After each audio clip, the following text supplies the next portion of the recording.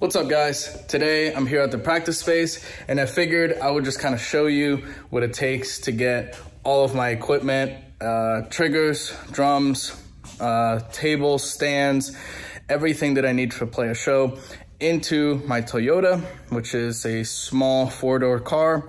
And so I figured I'd just show you what the process is to get everything in there in a way of like Tetris, I guess. So stick around, and if you like this video, definitely subscribe and let's check it out.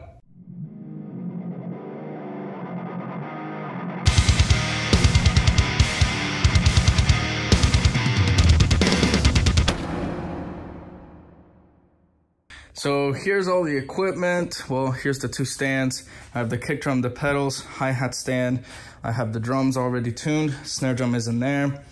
Floor tom, and I have some of the extra things that I use. Cymbal bag, and this is actually like a big thing right here. All of my electronics, all of my things that I need during the show, and everything that could possibly go wrong is going to be fixed by this case right here.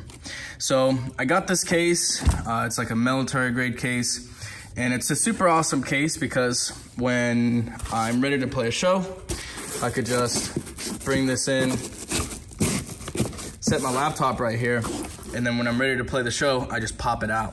So I have slots for everything that I've made, and it just works really well to be able to just open it up, get what you need, and get out.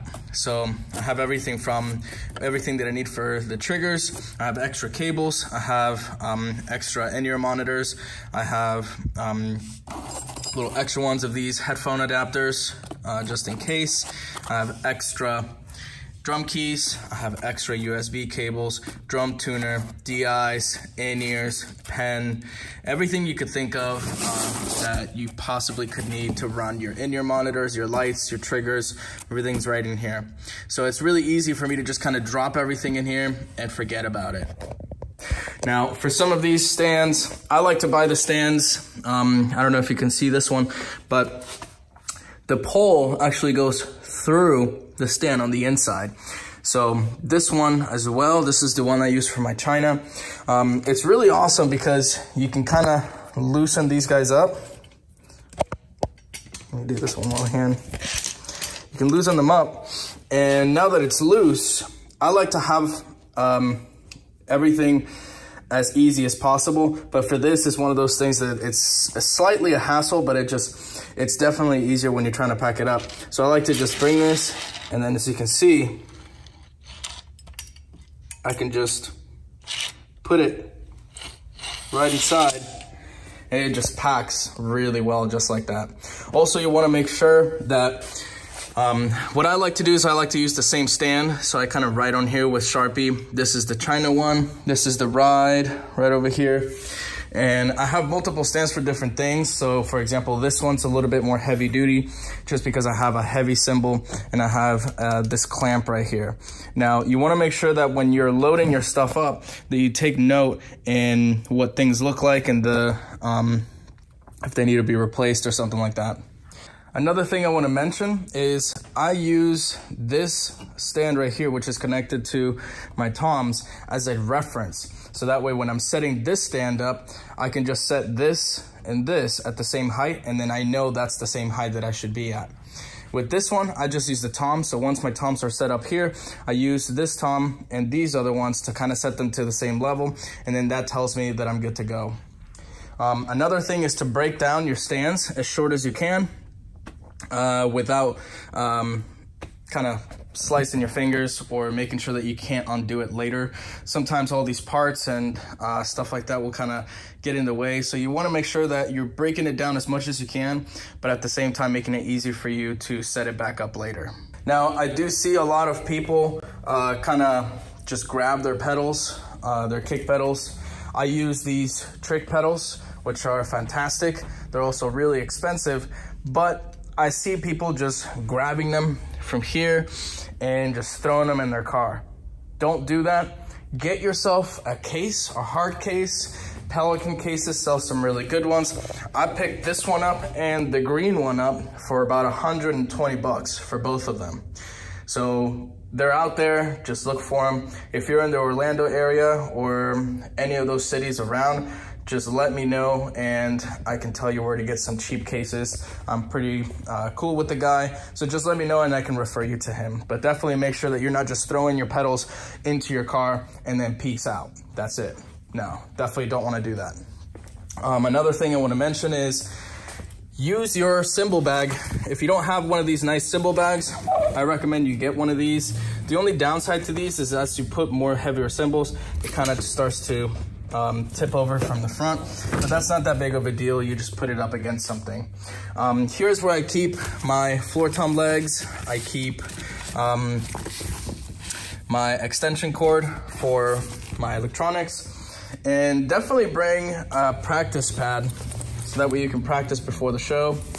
And this is my cymbal bag. It's from Permark, and it has a practice pad built in, so I don't have to take extra things. So try to use all of the space that you have with you, so that way you have to put less in your car, especially when you have a small car like a Toyota. All right, so here's all my stands broken down. Here's the cymbals, all the equipment except for the drums. So the first thing we're gonna do is load the trunk. You wanna make sure your trunk is all the way empty. And if you can see on the inside of the trunk, there's this little divot right here. We can use that for our advantage to kind of put in some things in there. And then we're gonna basically put all of our cymbal stands in there, and then followed by a couple drums. So I'll show you what it looks like with all of these cymbal stands going into the trunk. All right, so that's all the stands. So basically what I've done is I've tried to utilize all the space. So I put all of the short ones all along the end or the deepest part of the trunk, and then followed by the tallest stands all the way with all the extra equipment. Now from there, that gives me this whole side right here of the trunk to be able to play with. And as you can see, I put my drumstick bag right there and my drum throne right in there. So I'm trying to utilize all the space that I possibly can, especially going vertically. So next is going to be to put as many drums as I can in the back here while being careful with the actual drums themselves. Perfect. So I have my snare drum in here, my floor tom. I have my small tom there, bigger tom, and then bigger tom right here. And so what I'm gonna do now is I'm gonna try to use this space right here to try and put my table. And then basically the kick drum's gonna go on the back seat, and the other two things is gonna go on the back seat with that as well. And that's it. So as you can see, I'm trying to utilize all the space and fill it up as much as I can, so that way things don't kind of rattle around. And you want to make sure that you're careful about these things right here. So I've tried to, I don't know if you can see, I'm trying to not have that hit anything.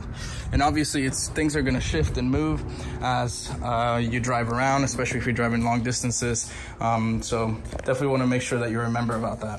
All right, so the trunk is ready to be closed. So let's just go ahead and close it now. And let's just make sure that it works. And boom, there it is. All right, so the kick drum is in, and I don't know, I drive pretty far back on the seat, so I haven't really found that this is much of a problem, but I have my pedals right there, kick drum in here as the side, and I like to leave this open here, so that way there's a little bit of play. And let's go to the other side, and I'll show you guys how we pack the rest of the things. All right, so here we have the cymbals and the electronics. Technically, if you really wanted to, I could put that and this kind of standing up here in the middle, and then put this there. But for the show I'm doing, I think I'm only gonna have to ride back with one person.